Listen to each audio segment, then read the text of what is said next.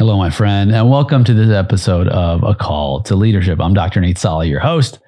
I am so glad you are here. Well, on this episode of the show, I'm going to talk about something with you that I have not talked about yet, but an aspect of leadership that is perhaps elusive, perhaps misunderstood, perhaps not even thought about in the business environment, in the leadership space.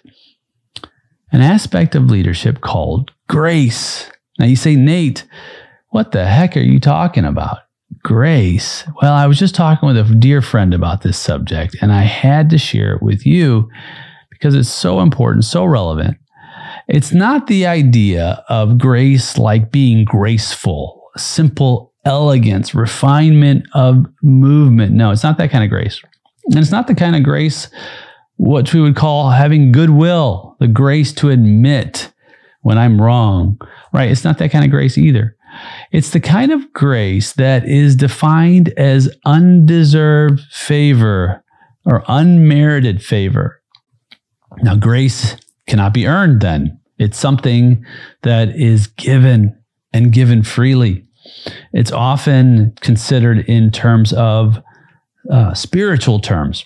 God's grace, the bridge built in our relationship, lots of different ideas of grace in the character of man's relationship with God, that we don't earn God's love, it's given to us. However, grace is also a term we can use throughout our journey as human beings.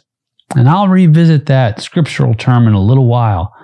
Right now, I want to talk a little bit about cultivating an environment that has grace as its central aspect. We're going to talk about ways that perhaps it doesn't work and ways it does work.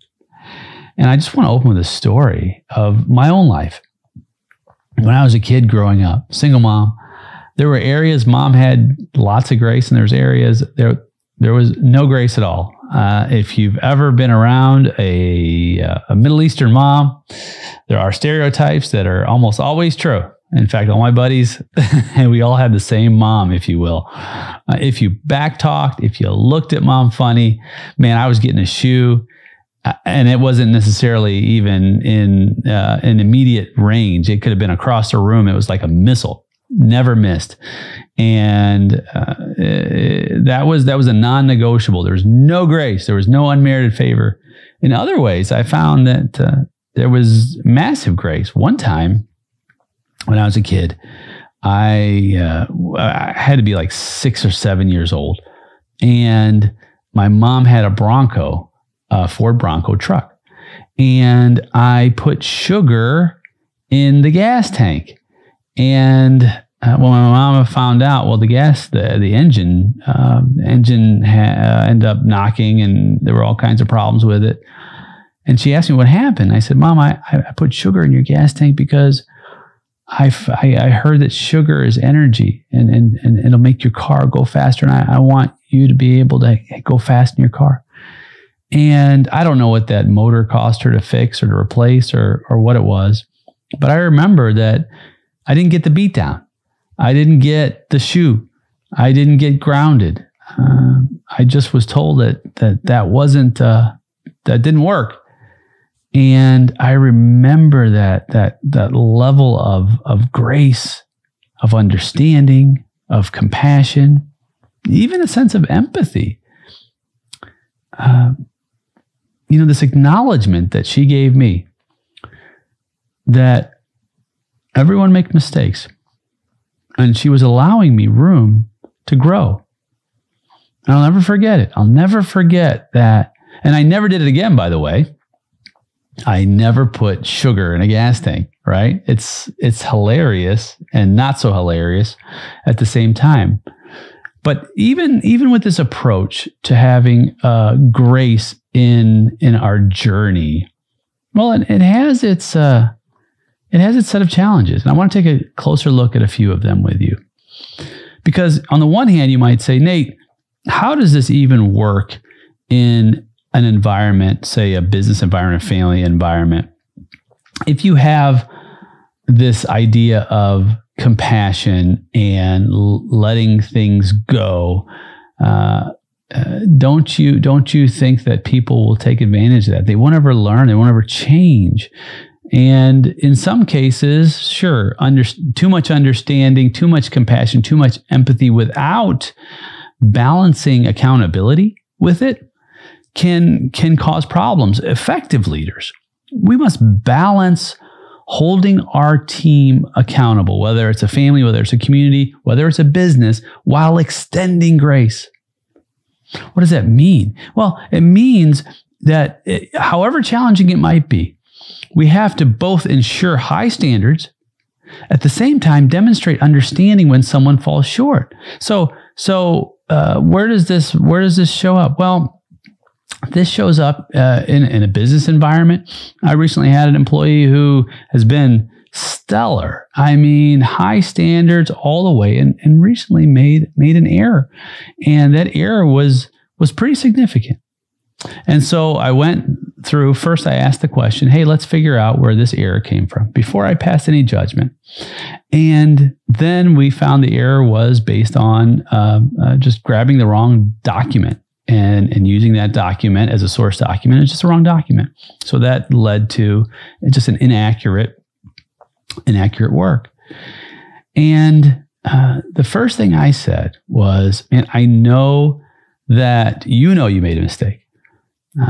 I said, "Beat yourself up. Don't beat yourself up too much." And what I meant was just, take a moment to think about what happened.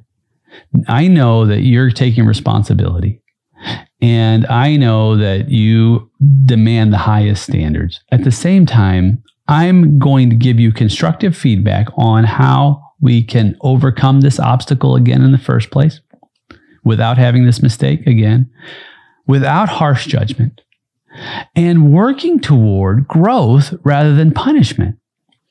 And this works in a business environment. It works in a family environment. It works in a community environment. This idea of unmerited favor works well when we have accountability and compassion working together. Now, here's the other thing about grace. Grace doesn't change the consequence. Grace doesn't change the reality of our challenges, the mistakes we make, right? Because sometimes we can't change the outcomes. We can't change the impact. I can't change the fact that this led to an error, an issue that we had to walk through and solve. But what I can do is I can keep from harshness. I can keep from judgment, and I can work toward growth. You say, "Nate, shouldn't punishment be a natural aspect?" Look, consequences are consequences. I mean, if things go wrong, we've got to work together on what we did wrong and how to make it right. And I don't look at it from the perspective of necessarily punishment. I just look at it from the perspective of, look, here's the challenge we faced. And if it's a situation to where I gave you work or I gave you a responsibility that you were not qualified for, then the responsibility is on me. If you were qualified for it and you made an error, perhaps the error is I'm overworking you. Perhaps I've given you too many responsibilities. Perhaps I haven't trained you enough. Perhaps I haven't measured where you need a break. Perhaps any of those things are going on, and I need to be able to understand where the issue came in. You say, "Nate, is it really all on you, the leader?" I want you to listen closely. Unfortunately, the answer, and fortunately, is yes. That doesn't mean that people can't take responsibility for when they make a mistake. But I've got to take responsibility for when someone missed the mark on my team and how I can help them to reach that mark in the future. And if they cannot, if they are unable to reach the mark from one perspective or another, I have to pull them off of the field, and I got to put them on the bench. Sometimes, some people are not ready for prime time. Maybe they're in a game and maybe they've got an injury. Maybe they're just not prepared. And I got to sideline you. It's okay. Because it's not about the one individual. It's about the team and winning the game. And so it's up to me as the coach to make sure that I've prepared all my players to win. And so I've got to understand that in this concept of grace. Now, the next part about grace is understanding this relationship between nurturing trust and psychological safety building. You see, here's the thing about trust within teams. It's crucial for high levels of productivity, for creativity. But it takes time. It takes effort to create an environment where team members feel safe enough to take risks, to share ideas openly, by the way, and to admit when they've made a mistake without the fear of negative consequences, right? You say, Nate, slow down. What do you mean without the fear of negative consequences? What if someone is terminated from their employment? You say you take them and put them on the bench. Isn't that a negative consequence? No, that's a positive consequence. Why? Because I have relieved them from making this mistake again and again. It would be a negative consequence for them to continue to operate in this space where they cannot hope to contribute to the win. It's a reshaping of thinking. So when you're a grace-based leader, you work on fostering that psychological safety. You encourage open communication, active listening, creative opportunities for collaboration, no matter where it takes us, by the way. See, sometimes collaboration will take us one direction, sometimes it's another. And we've got to get past our own expectations that our road will remain linear throughout our lives. They meander. The road continues to twist and turn and bend. Sometimes people are in our lives. Sometimes they're out of our lives. Sometimes I've got to take a step back. Grace doesn't mean that I am going to always shield people from reality. To the opposite. Grace means that I'm going to help people learn to feel psychologically safe enough in an environment, whether it's my home, whether it's my business, whether it's my community, so that when risks are taken, when we share ideas, when we admit our mistakes, that it takes us to our desired shared end state. And sometimes that desired shared end state isn't going in the same direction.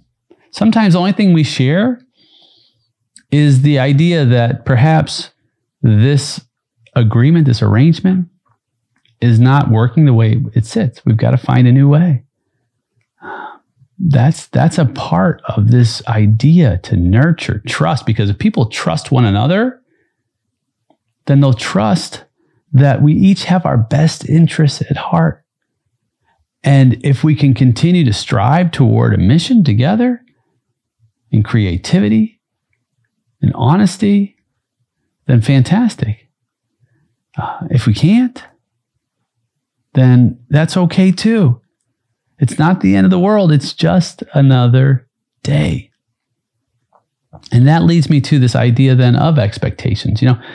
How do we manage expectations and manage resilience in this idea of grace? Right? In a world driven by results, by deadlines, it can be so tempting to adopt this harsh leadership style, this stoic leadership style that prizes the outcome above all else. However, you know what's going to happen? Burnout, stress, diminished morale. Listen, team members will, no matter how good they are, no matter how strong they are, they can falter. So what a grace-based leader focuses on is managing expectations by fostering a culture that values well-being, that values wholeness, harmony, completeness, that values personal growth. You understand the power of resilience, and we support our teams in bouncing back from setbacks. That's the heart of the model of walking in grace, in the weakness, if you will, that we have. And weakness is not a bad thing, friend. That's where the old scripture comes in, that my grace is sufficient. My power is made perfect in weakness. So what does that mean? It means that, look, when I am weak, he is strong. It's okay for me not to be perfect.